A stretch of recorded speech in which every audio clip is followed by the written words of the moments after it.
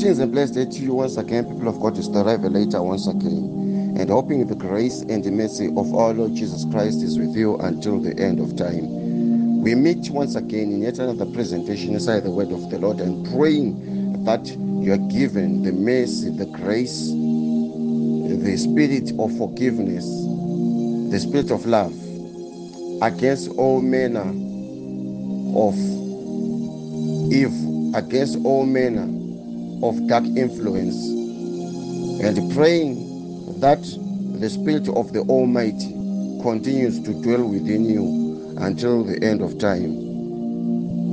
Today, I've been once again given yet another opportunity by the Holy Spirit to showcase and demonstrate the utterance of His word. The word that gives life, the word that gives us spiritual composure, the word that is unique. And I'm praying that all those that have been listening, all those that have been following the Revelator 2024 sermons, you are continually being blessed. Today, I want to talk about the calling persecutions. Oh yes, I want to talk about the stripes of the calling, the stripes of the calling, the afflictions within the calling, the condemnations which are in the midst of the calling, the afflictions within the calling. There are so many negativities that come with a spiritual calling, and those negativities that come with a spiritual calling, an assignment that you are given by God, they carry a lot of burdens. They carry a lot of pain. And in this presentation, I'm going to be going through the life of the apostles as they were being trained ministry work by Jesus directly. Let's go to the book of Matthew chapter 10 verse 1. And it reads, And when he had called unto him his 12, he gave them power against unclean spirits to cast them out, and to heal all manner of sickness and all manner of disease.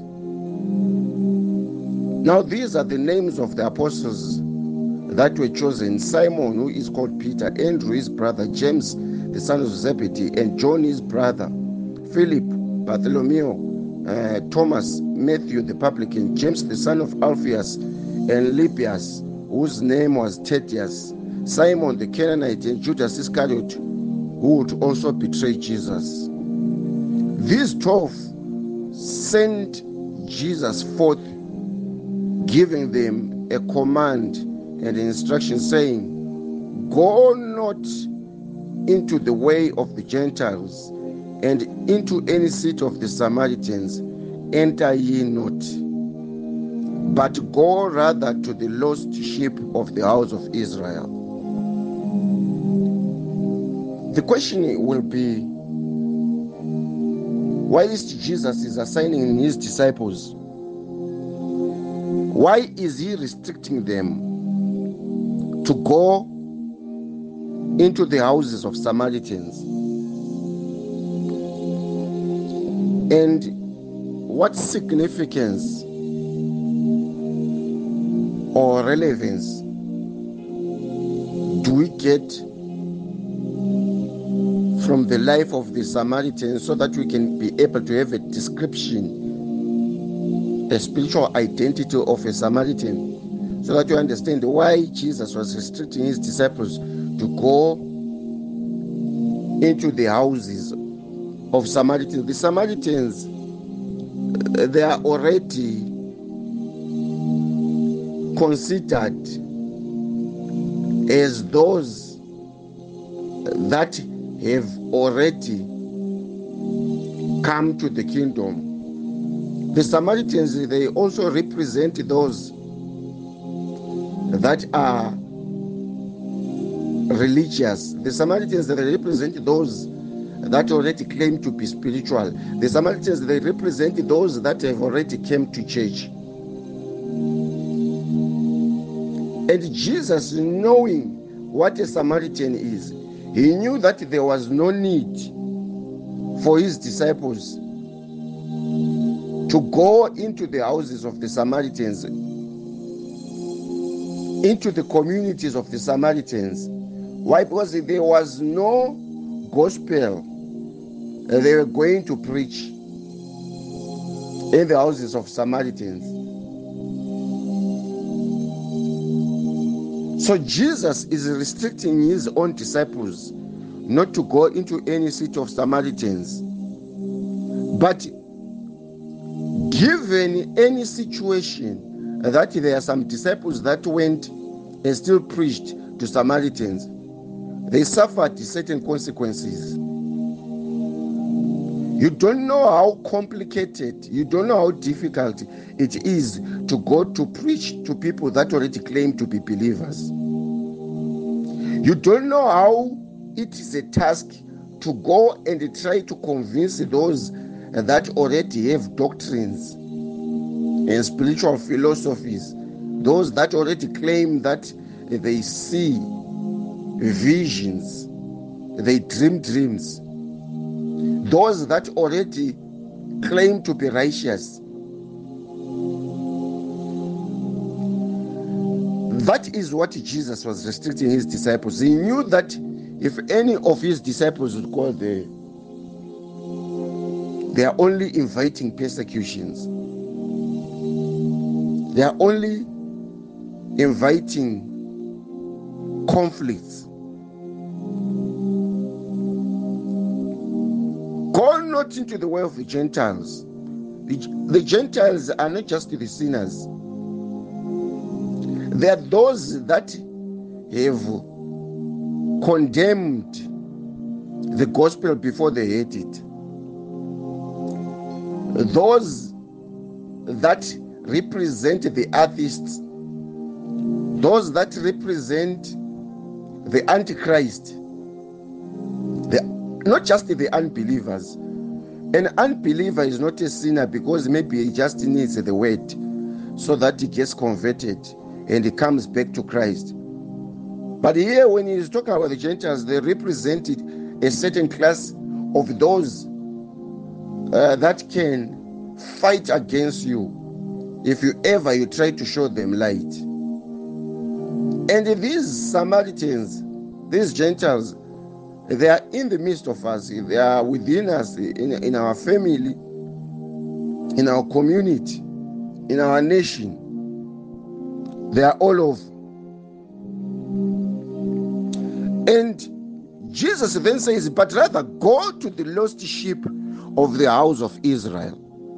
And what does that mean? Go to the lost sheep of the house of Israel. It means there are those that are supposed to represent Israel. Israel represents not only the chosen nation, but the church. Meaning that there are those that are meant to be in the presence of our Lord Jesus Christ. Those that have not yet been found. You remember the parable of the lost coin. Eventually, the coin was found. I've seen it even when I'm doing soul winning, that you can actually approach someone, and that very person that you approach, you can actually tell that this soul was already destined to become part of the ministry. Well, the moment you find that soul, you won't even have any difficulties. You won't even have any labor. You won't even have any burdens after winning that soul. Even when you start giving him or her instructions, it becomes very smooth everything is easy. I'm not saying soul winning is supposed to be automatically easy, but I'm saying you won't have any other unnecessary burdens upon winning that soul to bring him in the presence of God. But if you are going after certain spiritual characters that don't represent the sheep of the house, and you are going after other spiritual characters, be careful. Why? Because in your soul winning quest, you are now attracting serpents into the house. In your quest of winning souls, you start attracting serpents, souls that were never supposed to get their deliverance through you. I've seen it in the ascension room, how in my zeal, in my love for the work of God, I've gone an extra mile to winning souls that I was not supposed to go after. And we cannot call it winning. Why? Because there was a frustration at the end. So in my quest of winning souls, I realized I had actually used a hook not to fish the right product, but you go there wanting to catch fish and you rather catch a serpent, or you catch something else which is different. Maybe you catch an octopus, or you catch a crab or a scorpion. All those, they can be found in the sea. When Jesus was giving his disciples assignments, he said, "You shall now be called fishers of men." Why? Because they were fishing a different product earlier in their business where they were catching fish. So it is possible that you have been sent to fish certain souls in the business of the kingdom of God, which the product that we are aiming for is soul winning. And then you go and you fish the wrong product. You start fishing crabs. You start fishing. What are you fishing? You are fishing different products, scorpions. There are snakes that stay in hot. And you end up frustrated in your calling. And where are these frustrations coming from?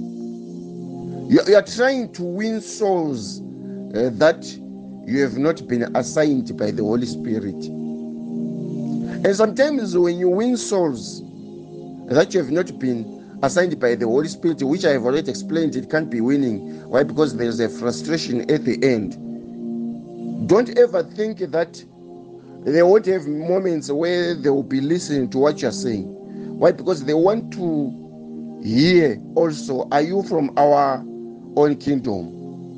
The danger that is there in trying to preach the word to anyone that doesn't represent the lost sheep of the house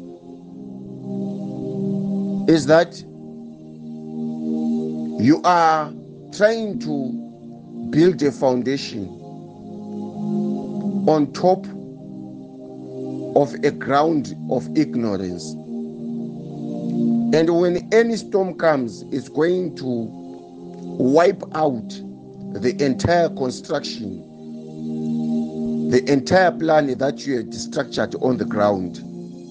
So Jesus is restricting his disciples not to go to the Samaritans, who can also represent the Antichrist in the church. Those that are in church, but they don't want to follow the ways of Christ. The Pharisees and the Sadducees, they were always in church. But while they were in church, while they were in the presence of Jesus, they never wanted to follow what Jesus was preaching. The Gentiles, they represent also another class of Antichrist in the world, which completely doesn't believe in Christ. Those ones, even if you send them evidence of the demonstration of power or anything, even if you prophesy to them, they will find something to scrutinize in the divine works of the Spirit. And And Jesus then says, as you go, preach, saying the kingdom of heaven is at hand. Heal the sick, cleanse the lepers, raise the dead, cast out devils. Freely you have received, and freely you shall give. This is the part that many people have misunderstood, that everything that a preacher must give should be for free. Tell me, if everything that Christ gave me to dispatch as a man of God was going to be for free, how would I even reach you out with the sermon presentations where I actually know that I use Wi-Fi, where I actually know that I'm using mobile phones, I'm using laptops? We haven't even talked about the welfare of a man of God. Tell me how I'm able to go to the extent of even sending the files of sermon presentations. The scriptures that need to be understood when Jesus is talking about freely you have received and freely you shall give. He's talking about what you have been given by the Lord. You have not been given it for yourself. You have been given it freely so that you also give unto others. And when you give unto others, those that you are giving, they must also have the reasoning that you need to butter your bread. They must also have the reasoning that ministry has got expenses. The things that we have to explain on behalf of ministry, all these things, a doctor doesn't need to explain that you need to pay consultation. A lawyer doesn't need to inform you that there is a certain fee for him or her to represent you. It's only a preacher that has to explain himself time and again that after preaching, I have a family back home. After teaching the word, after driving out demons, the house of God needs to be swept. The necessities that are needed just to clean the house of God, just every activity needs to be enhanced by finances. And Jesus then says, provide neither gold nor silver nor brass in your purses, nor a scrip for your journey, neither two coats, neither shoes nor yet staffs, for the workman is worth of his meat. And into whatsoever city or town you shall enter, inquire who in it is worthy, and abide there. Jesus is instructing his disciples that into whatsoever city you enter, inquire in that town who is worthy. Do you know what that means? You don't just go around revealing certain things to certain people. You don't just go around expecting everyone to believe in your calling. I think I've been suffering from that because of the amount of conviction that I have received from the Holy Spirit, the amount of love that I have for the work of God, the zeal for the things of the Spirit has affected me to the level that sometimes I get so blinded to forget that I'm not called for everyone. Not that I do this ignorantly, not that I do this deliberately, but the zeal pushes me to extremes which I must never reach. But I only realize sometimes after frustration that I was not destined to even fish that kind of sheep, fish that kind of soul, fish that product which I believed was a fish, yet it was a serpent. And Jesus is saying, into whatsoever city you shall enter, inquire who in it is worthy. If the person is not worthy, if the house is not worthy, if the family is not worthy to receive your word, if that community is not worthy to receive your word, let your peace return unto you. Meaning, don't have anything to do with those people. Once you have realized that they have got nothing to do with the gospel that you are preaching, And if the house be worthy, let your peace come upon it. But if it not be worthy, let your peace return unto you. And whosoever shall not receive you nor hear your words, when you depart of that house or city, shake off the dust off your feet. To shake off the dust off your feet, it means have nothing to do with those people anymore. De-associate yourself with those people. I've seen a lot of people that want to associate with the Revelator. They want to link up with the Revelator. They want to talk to me. They want to socialize with me. They want to debate with me, both at community, family, and ministry. But they don't want anything to do with my spiritual calling. And when I try to distance myself from these people, they want to raise allegations or accusations. They want to paint me with the wrong character. Yet they forget that they are the ones that have not accepted who I am.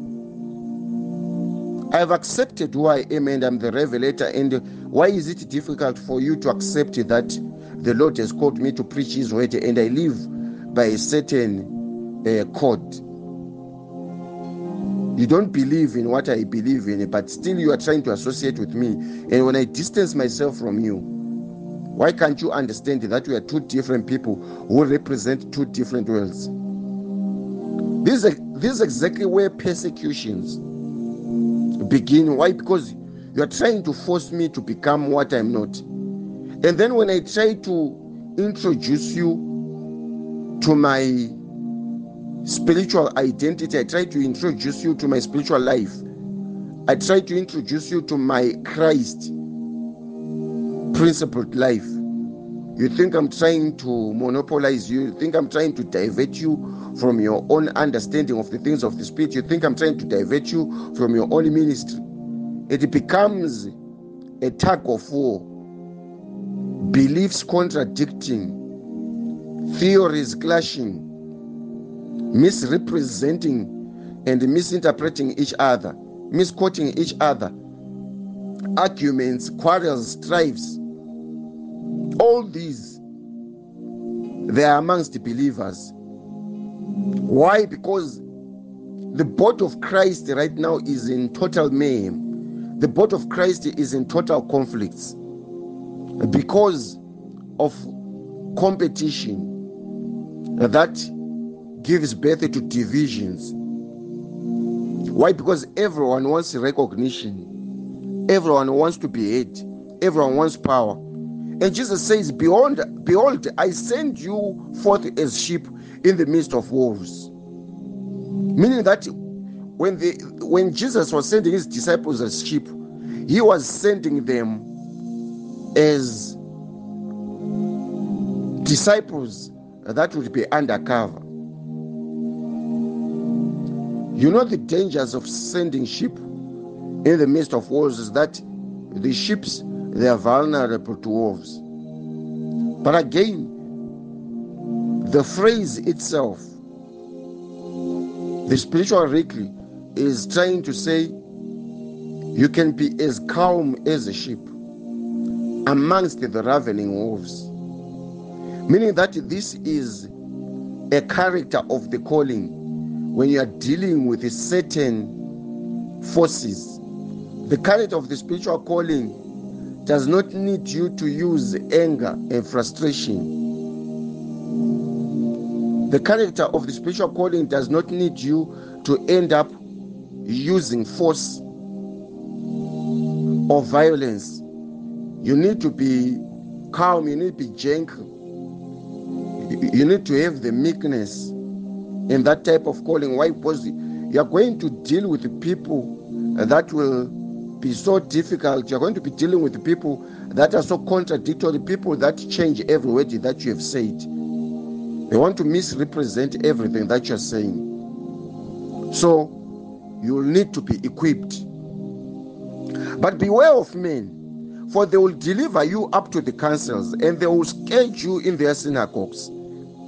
You'll be scourged, you'll be beaten.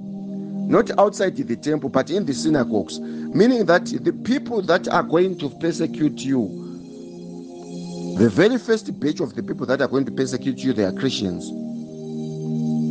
The ones that claim to be believers, they will start persecuting you, thinking that they are doing God a service. Thinking that they are offering God a service, they will start fighting you. Why least you think that the people that are going to fight you, they are people in the world? Why least you think that the people in the world, they are the ones that are going to give you a lot of problems? You are completely lost. Your oppositions, your enemies, your contenders, those that will try to compete with you unnecessarily, they are in the house of God. This thing I've been trying to eye-open the believers. Why we are trying to look for unbelievers in the world as our oppositions is because we are trying to run away from the reality that is right in front of us. The people that are fighting us, they are not outside the church. The people that are fighting us, they are not outside the kingdom of God. Your oppositions have been created within you. Yes, you can go ahead, continue rebuking the devils, continue rebuking forces. They play a role. But your direct opponents that you're looking face to face against, it's not even people at the nightclub. It's not even the prostitutes in the lodge. It's not even the murderers that walk at night. It's not even the thieves and the robbers that only want money from you. Even if they come across you, they're going to threaten you. Give us the money. Once they get the money, they've got nothing to do with you.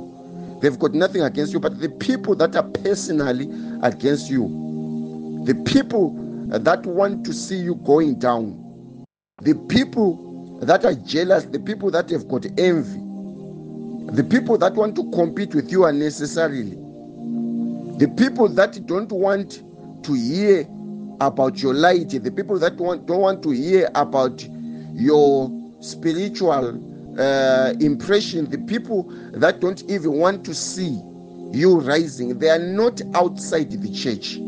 They are not outside the kingdom of God. They are also the same people that think they are doing God a service. There are also people that are thinking that they can speak in tongues better than you. There are also people that also believe that they have got a spiritual calling. Even though they don't have a spiritual calling, they might be plumbers, electricians, drivers, lawyers, pilots, farmers.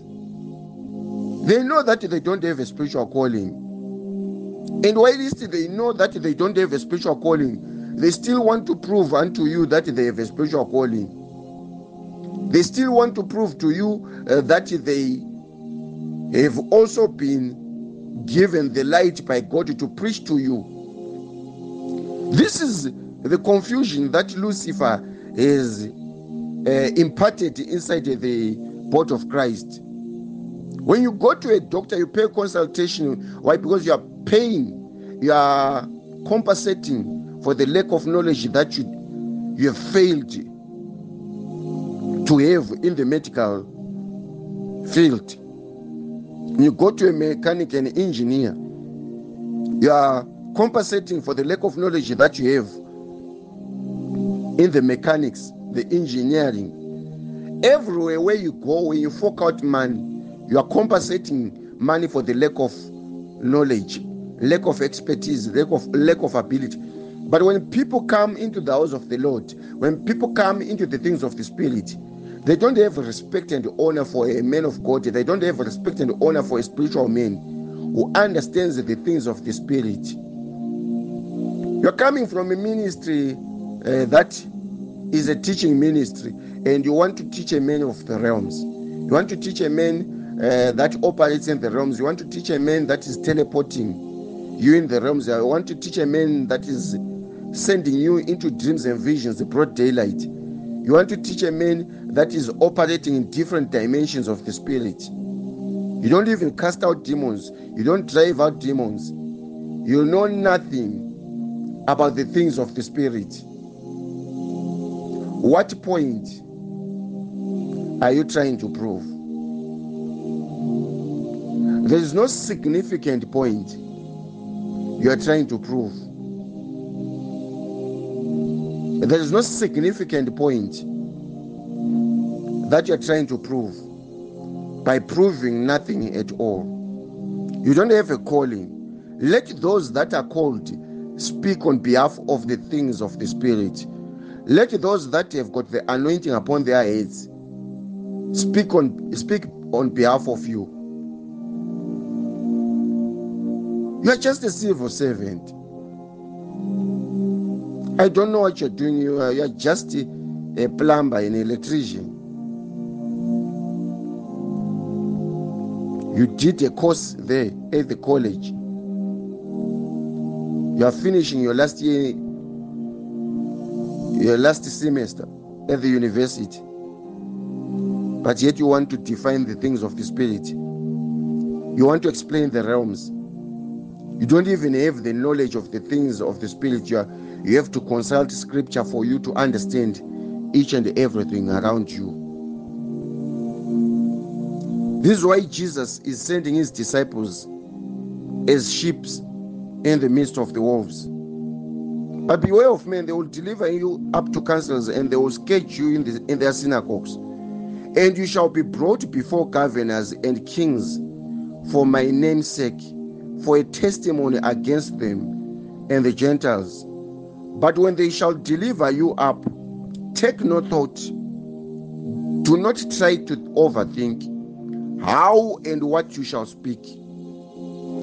For it shall be given unto you in that very same hour what you shall speak. Meaning that in that very same hour, when you shall be brought up, when you shall be given an opportunity to speak, it shall be given unto you the capacity to define certain things of the Spirit that they thought that you were not aware. It shall be given unto you again the opportunity to start preaching unto those that want to persecute you.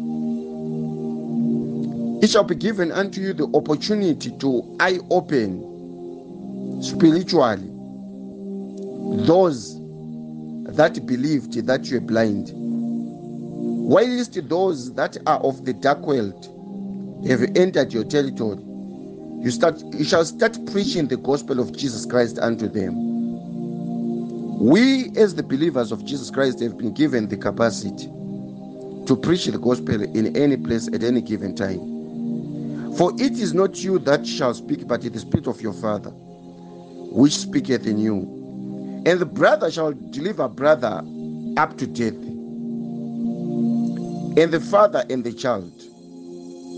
And the children shall rise against their parents and cause them to be put to death. These are now conflicts that even start at family level. You remember that young man that said, Master, can I first go and bid them farewell, those that are at my house? And Jesus began to lecture this man, giving a parable description of a man that is on a plow. And then he says, by only looking back, you are not fit, you are not worthy for the kingdom of God. Jesus knows that families are going to get divided because of this gospel. Jesus knows that families are going to get divided because of the kingdom of God. This thing of saying we worship one God is a lie. It's a theory. We don't worship the same Lord. The conflicts that are amongst the believers, they are more critical than the differences between those that are in the world. The people in the world do have differences. There are also divisions in the kingdom of darkness. This is why they are politicians. But those politicians, they've got moments where they are able to sit down and they iron out their differences. But don't ever think you can gather all the preachers in the body of Christ and make them sit down to iron out their differences. This thing is a virus. It is a cancer inside the system of the body of Christ, inside the preachers. And I doubt if it is ever going to get healed until Jesus comes back. This is why the scripture is saying, many shall come unto me saying, Master, we drove out demons, we cast out demons, we healed the sick, we gave to the needy, we did this and that. But I shall tell them, I shall rebuke them, I shall declare unto them, I never knew you, you workers of iniquity. It's because there is a lot of hatred. There is a lot of hatred being dispatched amongst the believers, amongst the preachers, amongst those that we expect to be the doers of the word. We are not spreading love, we are spreading hatred, we are spreading jealousy, we are causing unnecessary competition. Everyone wants to speak, everyone wants to be heard, everyone claims to be spiritually gifted. Everyone who just sees a vision, they already declare they've got a calling, just to cause confusion. No one wants to listen to someone else. No one wants to follow behind the other, and no one wants to be told what to do. So there is a lot of confusion, and this is breeding a lot of persecutions. Most of these persecutions, they are coming from within us. They are no longer coming from the devil. We are hating each other. We have gone even to an extent of wanting to kill each other for the sake of the gospel. And Jesus is saying, you shall be hated of all men for my name's sake. But he that endureth to the end shall be saved. But when they persecute you in this city, flee to the other city. That is the way that the Revelator moves. Whenever they persecute me in a certain city, I move to the next city. They won't be able to get hold of me. I'm telling you, they will never be able to reach out to me. I'm a rolling stone.